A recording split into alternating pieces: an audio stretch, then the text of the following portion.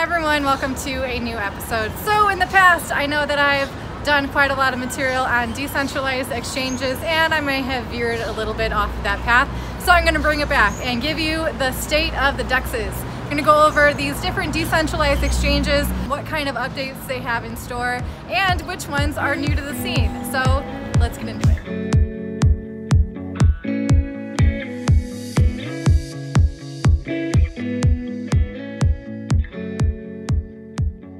Today I'm focusing on Blocknet, and I'll be covering more in the weeks to come, but for the purposes of this video, I will be providing a quick yet passionate reminder why decentralized exchanges will be our saving grace. And then I'll get into what Blocknet is all about, as well as the technical details of their most recent updates, as well as what to expect looking forward. There are many reasons why we as cryptocurrency users should seek out decentralized exchanges to facilitate the trades of our decentralized cryptocurrencies. Now, safety is and should be a big factor. Every day, this proves more relevant. Now, if you were a hacker and you knew that there existed a place where many new and unsuspecting people stored their cryptocurrencies using nothing more than a weak password, wouldn't you target it as well? Don't forget that centralized exchanges are a honeypot for hackers. Now, securing your funds and keeping them legitimately in your possession is a cornerstone of cryptocurrency's very existence. When you use a centralized exchange, you're pretty much giving that exchange and whoever owns it the power to do whatever they want with your funds. You're trusting that they care about their reputation and they won't screw you over, but we all know that humans are flawed, and this type of blind trust rarely ends well in the long run. Now, if you're new to this space, take a moment and search the Mt. Gox debacle. That's GOX. Now, don't feel bad if you missed out on that one. We're seeing yet another centrally controlled exchange go down a similar road as well. Bitfinex has also been shrouded with drama and less than transparent business practices, particularly with its ties to Tether. Now they're in the news because they've cut ties from Noble Bank,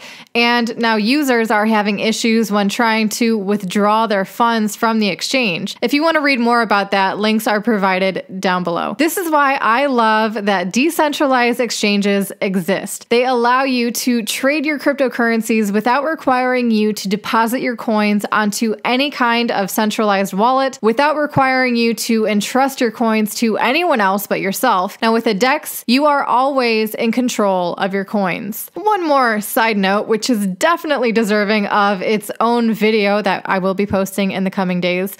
Not all exchanges that are claiming to be decentralized truly are. All right, now before I get into that whole bag, let's get into Blocknet and all that it has been up to and has to offer. So Blocknet is a blockchain with its own native coin called Block, but it's also a protocol. Now, this protocol is what allows you to trade cryptocurrencies without a centralized exchange by enabling you to interact and transact across different blockchains. Blocknet connects the nodes of different blockchains and allows them to communicate to each other. Think of it as an internet of blockchains.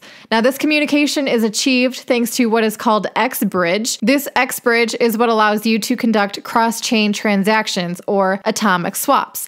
Now, if you're not sure what these are, check out my past video that covers this topic. You can also find a link to that up in the corner. As of this writing, there are over 90 different blockchains that are supported by the Blocknet protocol that have been formally announced. That means you can trade between 90 different coins. All right, now that you've been introduced to Blocknet, let's take a look at what they've been working on lately and what we can expect to see in the future. So the newest version of their wallet is 3.10.4, but be aware that the next update should be released very soon. Now, with this new wallet, you will be equipped with your trade history, as well as the ability to more easily view and vote on proposals. Now, in regards to the Blocknet DEX, which is the decentralized exchange, they've added an automated setup option, which should make it easier easier for users to create an account and get started, seeing as how decentralized exchanges have, for the most part, required at least a bit of technical knowledge in order to be able to use them properly. This automated setup is a great update that will help open the door for more average users to reap the benefits of a decentralized exchange. Now, looking forward, according to their FAQ, Blocknet does not yet support SegWit addresses, so just keep this in mind that you'll need to use legacy addresses instead. They are also still working on integrating with the Ethereum blockchain, and they are still working on a solution called X Router, which will enable users to interact with different blockchains without requiring them to download the full version of each blockchain. Now, this one can be expected to roll out by the end of the year.